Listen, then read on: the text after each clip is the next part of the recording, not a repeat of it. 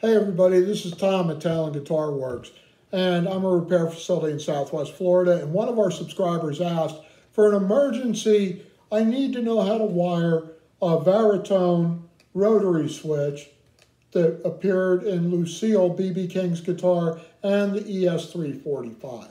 So, when we look at the rotary switch, the first thing you have to do is get the right one. And this one is a 6-way rotary switch. And if you look where I'm touching here, there's a lug right here, and there's a lug across from it. This is the one you want. You want the 2-lug model. The outer lugs are where your capacitors are going to go, right? And this inner lug on this side is going to come from your volume output that would normally go to your output jack. And that's where it's going to stop. Now, the switch is split right down the middle. However, it's kind of off-center. 1, 2, 3, 4, 5, and 6 are the way it works out. Use your multimeter with continuity tester to check exactly what you got in each position. These switches are very positive with the detent. They're not easy to turn. You're going to need a chicken head knob on here with a set screw to hold it in place. A normal tone pot knob that goes on these splines is not going to get it. You're going to strip that sucker out really fast.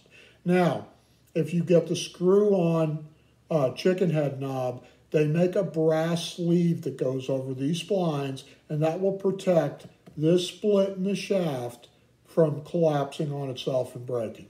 So, there you have that part of it. Now, when you wire these in, you're going to have the capacitors coming around this outer ring. Now, we're going to bring the capacitors in. Make sure you get a really good diagram on what your capacitors look like, because you're going to need lots of room in your control cavity to put this bad boy in. This is a 0.033 cap. This is also a 0.033 cap. You need to get the smallest caps you can. You don't want to go with the big sprays and all that stuff for the values that you're looking for. So now's a good time to stop and talk about values.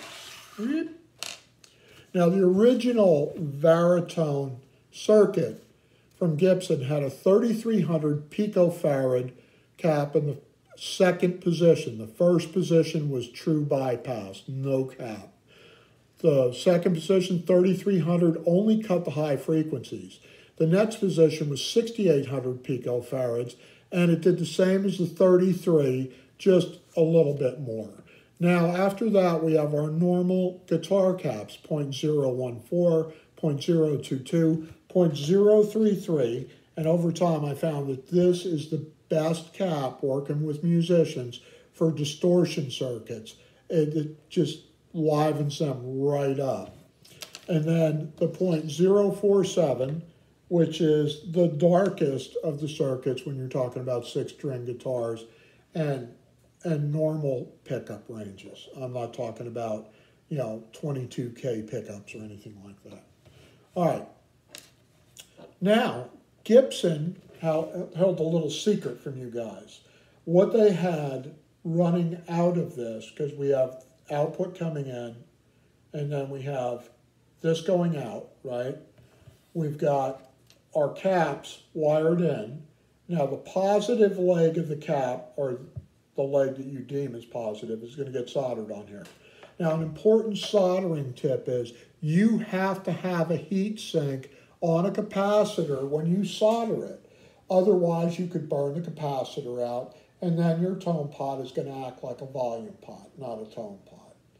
So, heat sinks, alligator clips, they look like, and there's little scissor-looking clips that go on, and they have to be on when you solder these. Now, the second tip I'm going to give you is some kind of insulator has got to go along these shafts, because they're going to be in a tight compartment, and they're going to have other capacitor legs possibly touching them when you try mashing everything together. So insulate as much of it as possible. Now, when you go out on the opposite leg of the capacitor, right, you're going to go to ground. Now you could go to ground anywhere you want. Now some of the wiring schematics are going to tell you when you go to ground, you need a 100K resistor across all these legs or a 250K resistor. That's up to you. Your mileage may vary depending on what you're doing on that. So now we've got to this point. We've got all 6 capacitors wired in. Everything's insulated out. We've got the output wire opposite from the input wire. And it's going to run to an inductor. And this inductor is the tone choke, or TC1 tone choke by Ken Armstrong. These are 1.5 Henrys. The original Gibson Varitone inductors were 7.5 Henrys and about this big. Now, what is an inductor? An inductor is something that creates the electric field that goes to the amplifier. In our guitars, it's our pickup, where we have a pole that's wrapped with copper wire, and as the string vibrates through that magnetic field, it transfers millivolts to our output jack that goes into our amplifier, which amplifies the signal by 1,000 or whatever value you choose. So all this is an in and an out. So whichever way you do it, from white to red or red to white, you're coming off the second pole, into here, out of here, into the output jack. And that is how you wire that Varitone up. Now, I didn't go through all the soldering techniques, but if you have a wattage or a heat solder gun, mine, I have a Hayabusa. I set it at about 340, and I try not to keep the tip of the soldering gun on there more than 2 seconds. And that's it. That's enough to heat up these little legs and get a good seal.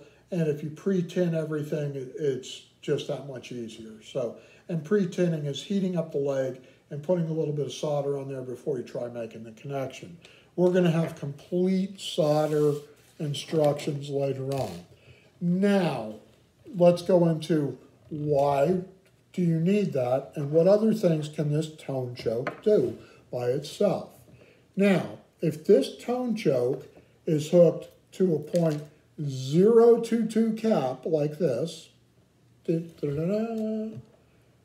then it's hooked to the number 1, and whenever we look at these guys, we look at them like this. We look at them like they're mounted in the guitar, and it's lug 1, lug 2, lug 3. So if we have the tone choke running to lug 1 through the 22 cap here, right? And then we have the opposite side of the tone choke running to ground on this cap, right? And we have the volume coming into the center, and we have a second 22 cap on lug 3 going to ground.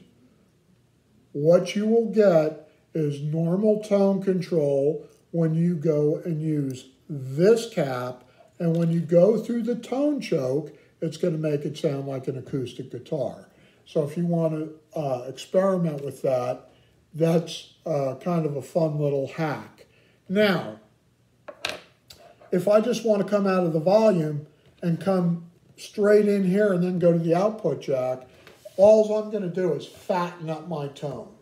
That tone's going to get really thick, and people like that. And if you want to try, these aren't expensive items, these tone chokes. You put some double stick tape on it and get it in the cavity. Ken Armstrong has them on his website, and they're a lot of fun to play with. I have 2 or 3 in the shop all the time.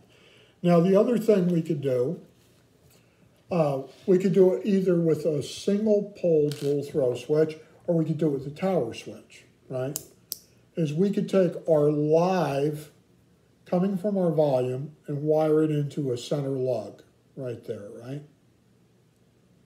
Then we could take a 22 and come out and go into the tone choke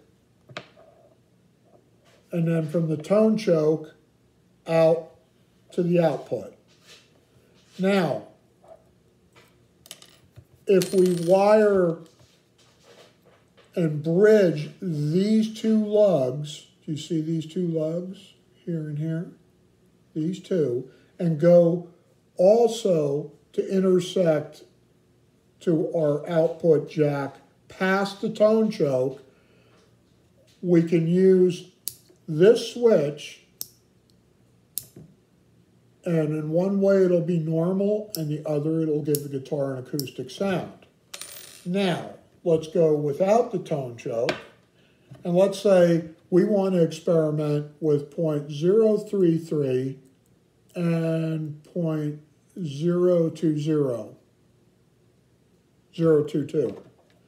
If I wire these on the top and bottom, and what I'm going to do now is do a little drawing of the switch. On the back of this switch,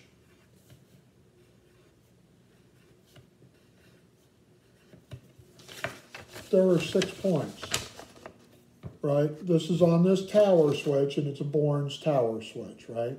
500K. If I wire a 0.022 across this and then go to ground, and a 0.033 across this and then go to ground, and then bring my live wire in here, right? What I've got now, and this is being used as a tone control, is I've got 0.022 when the switch is closed and 0.033 when it's open.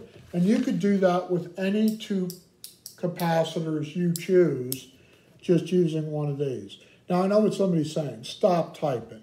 You're going to tell me, but Tom, that's a 500K switch, and I want to use this with my 250K system of single coils. Simple, easy breezy, Japanesey. Slug this tone pot down with a 250K resistor. Now you've got a 250K, 500K pot. That's it. It's just that simple. I'm hoping I didn't confuse anybody with any of this. If I did, let me know. I will try to do it simpler. As always, I'd like to thank my good friend Kent Armstrong, who is the maker of the 1.5 Henry tone choke, the TC1, and is also my invaluable source for all things guitar wiring. He is the second generation Dan Armstrong's son. His son is now in the business, and his son's children will be in the business. So you're going to have 4 generations of guys that work with people like Bill Lawrence wiring pickups for their entire life. So it wasn't a hobby, it was a job. But check out Kent's webpage, check out his products. Like I said, I love his stuff. I just put a set of Rory Gallagher pickups that they can't make anymore because somebody bought the rights from the estate for that name, even though Kent wound the originals for him, into Fender Custom Shop Stratocaster last night. Oh my God, it sounds like the angels sing. So stay tuned. Only half my ideas are any good. You have to decide which half, and hope you're going to have a great weekend. Bye.